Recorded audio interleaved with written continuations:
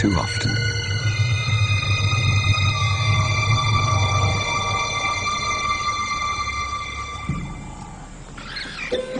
It was madness, a wild and reckless risk. But by some miracle of fate, Naghid silenced the baboon before the enormous troop could notice. In that instant, Naghid, the curious cub, made one of her many transformations. She was suddenly a slayer of her most feared enemy. Quite suddenly, this already momentous kill took an amazing twist. Something moved in the dead baboon's fur. A day-old newborn. It took a moment for Naghid to notice. She's always been curious.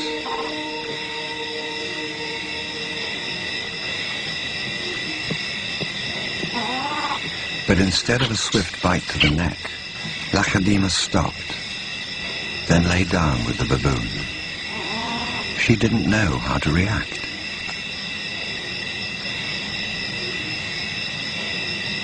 Hyenas would normally send her scurrying for the trees, but this time, she gently lifted the baby to safety first.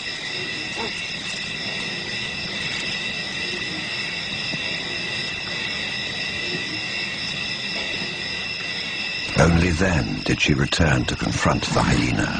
It was an aggressive defense, protecting the baby, not defending her kill. Then she turned her attention back to the baby.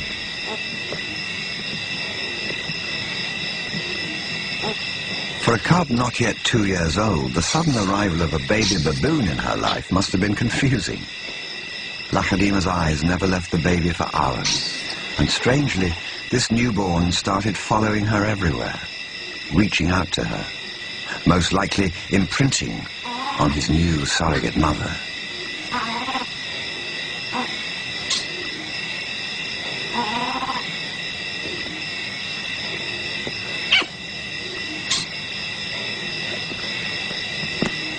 And Naghid seemed to be caught up in her own internal conflict. A young leopard at a confusing crossroads of life, torn between being a predator and an inquisitive cub.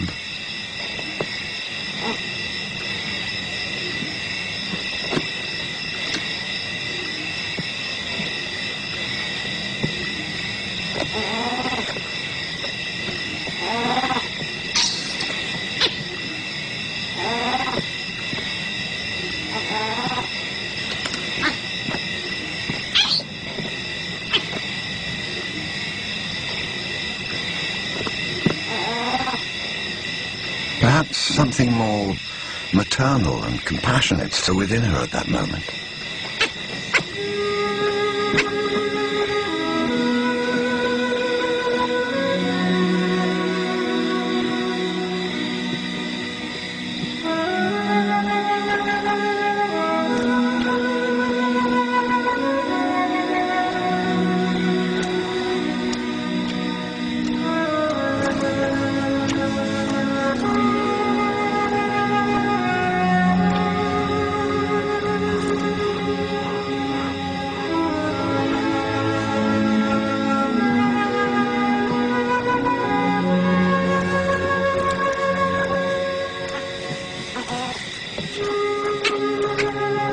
Finally, both settled down to sleep, exhausted by the event, cuddling for hours against the winter chill.